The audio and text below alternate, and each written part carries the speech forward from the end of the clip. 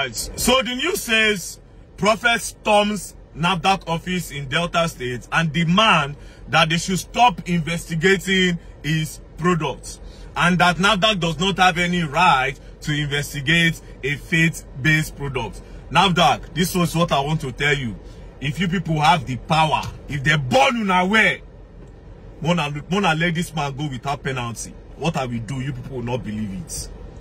First things first, I will encourage the whole country that they can start making products. All they have to do is to tell people that it is a faith product. Anybody can make water, anybody can make food that people eat, anybody can make cream. All you have to say is that this cream is a faith product. If this man does not get penalty for what he did, this is a man. It's not as if NAFDAC just went on their own. He was the one that mentioned NAFDAC first, that said the soap has NAFDAC number.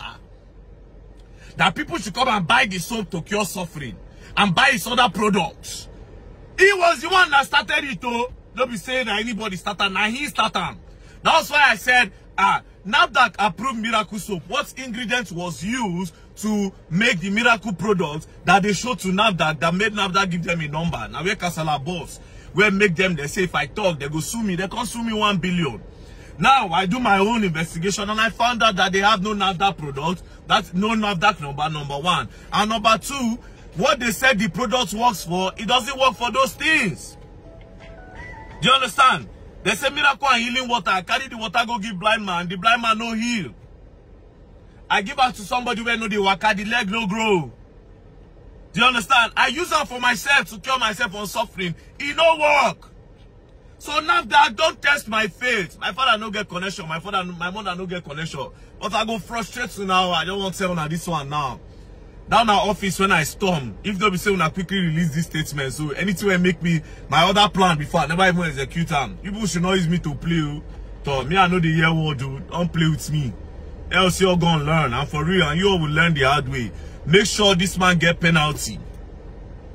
Because for me, based on what I saw online, for you to say your thing get NAFDAC and you no get, in order to make people come buy your product, it is fraudulent.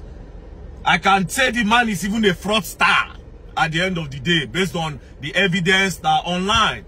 It is fraud. It is big fraud. Anyways, I just watch it till what happen. You're gonna learn, and you all will learn the hard way. Don't play, else you're gonna learn. So I want to see the penalty. All this time, the man they go be as if you want to intimidate you now. When I know it's me play. Oh. Thank you very much. Don't play. Hey, my beautiful people, you guys have heard from VDM and NAFDAC. They want to settle this issue, and he want to make sure that Pastor Jeremiah that is accountable of what is happening.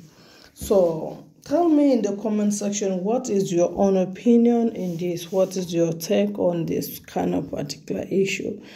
Because if anything that is sellable, and one thing that Prophet Jeremiah said before, he said that those contacts or those products, there is a NAFDAC number, which is actually is not. Then the NAFDAC is like saying that no, they don't have it. All the products, they don't have NAFDAC number. And why is it allowed for the people to consume it? That is another question that everyone is asking for.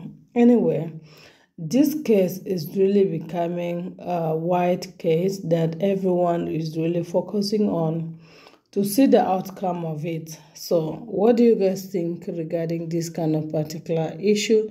I believe you also have something to say on this kind of matter, because anything where very dark man don't put hand like this, that thing must have finished, whether devil like it or not.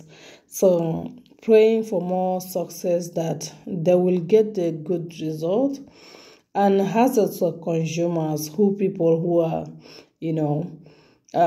taking those things, because they said the spiritual item cannot be buy cannot be, having a NAPTAP number. But wait a minute, why did he need to sell it then? So if he sell it, why did he have to get a website about it? So there is a lot to it. It's just something confusing. But anyway, for the people who love to sell it, it's okay. So thank you so much, everyone. See you again in my next video.